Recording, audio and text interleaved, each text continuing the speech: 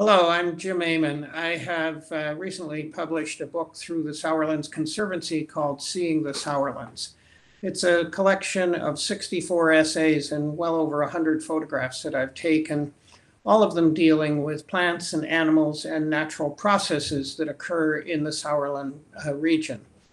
The book was published in December, and it seems to have hit a chord. There are a lot of people who are interested in the Sourlands and want to know a little more about it.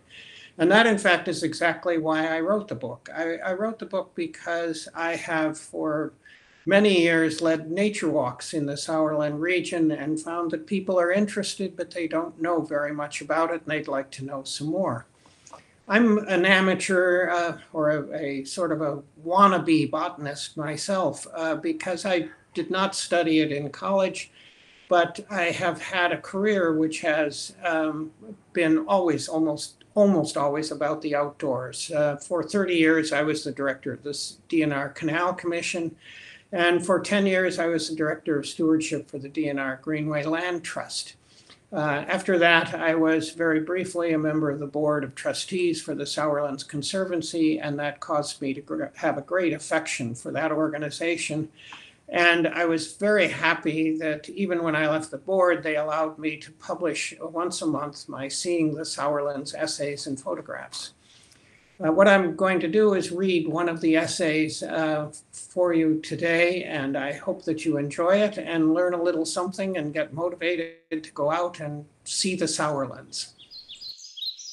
25 years ago, I bought a book in a used bookstore entitled Forest Soils. I bought it because this was a subject that I knew little about. Once I got it home, I discovered that it was a textbook published in 1946, and it was dull and didactic.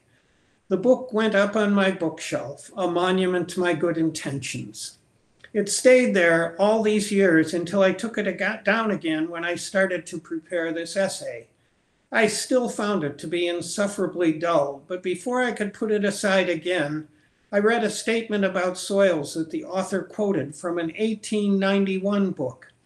The statement is elegant in both style and concept, and it awakened me to the pleasure that I could get from continuing to research this topic.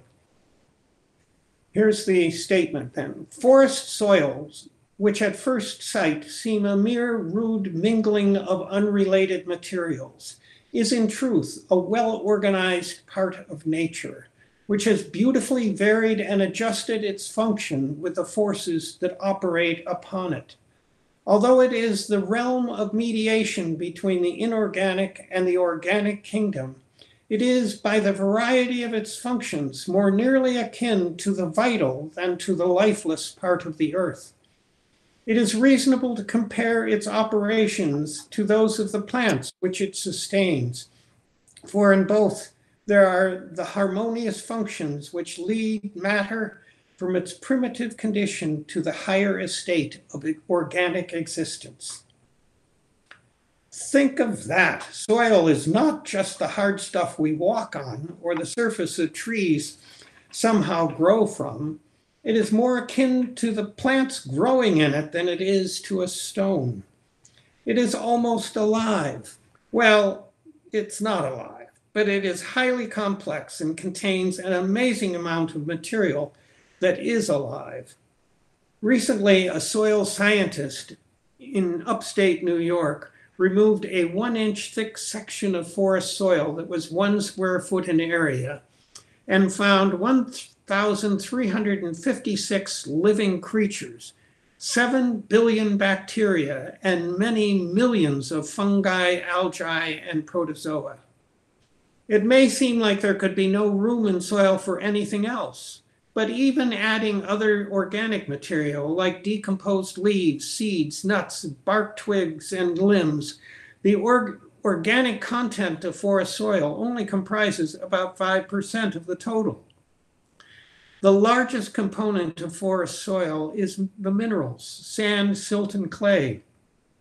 Water is usually the second biggest component, but the amount of water depends on many factors. How much and how recently has it rained? Lowlands have more water than uplands or slopes. Water drains right through sandy soil. It cannot easily penetrate clay soil, and it bonds with humus.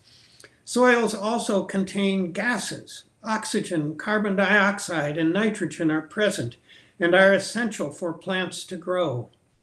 The upper layers of forest soil contain a network of mycorrhizal fungus, a fungus that is so interesting that it is truly miraculous.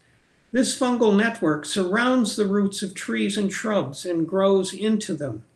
From the roots, it draws sugars that are made from the photosynthesis, which takes place in the tree's canopy. In exchange for the sugar, it facilitates the passage of water, gases, and nutrients from the surrounding soil into the roots, which then transmit them to the rest of the plant. Forest soil is also akin to the plants it supports because, like them, it is changing continuously. It is eroded by wind and water. New material is added to it from the organic matter that falls to the forest floor and is broken down by various agents of decomposition. Stones slowly weather and add new minerals to the soil. As water seeps through the soil, it leaches the upper levels of minerals and other nutrients. Roots take nutrients from the soil. Even a lightning strike can have an effect. Lightning separates nitrogen atoms in the air, and then the nitrogen falls to the earth, enriching the soil.